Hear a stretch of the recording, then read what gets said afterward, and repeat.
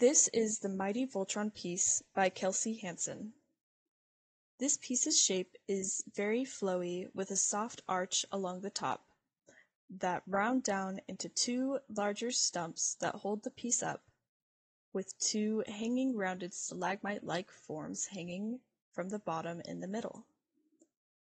This piece is completely rounded and there are no hard edges. This piece is covered in many layers of pink fabric cuttings, ribbons, and other soft materials that completely surround the entire piece.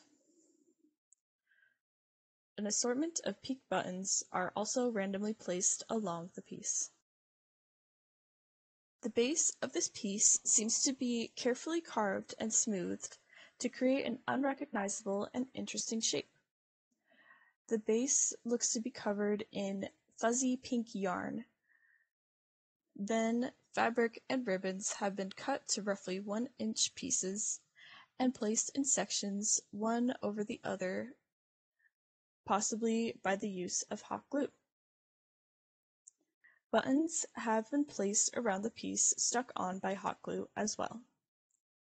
This piece reminds me a lot of the relation between motherhood and childhood.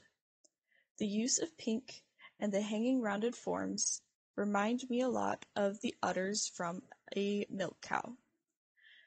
The sewing materials remind me of clothing that my own mother used to make for me on special occasions. The use of pink solidifies the idea of these typical female stereotypes of sewing for children and nurturing them, since pink is typically associated with girls. The overlapping fabric scraps brings to mind the act of constantly fixing up clothing for a child as they repeatedly ruin it while they play. This piece looks very soft and comforting. I wanted to just touch it because it looks like it feels very soft, which being soft and comforting is the way I think a mother or any parent should be towards their child. I think this piece was super successful as it invoked a lot of emotion and thought that brings back good memories of being a child. This piece makes me feel more grateful for the kind mother I had who was always willing to fix up my clothes.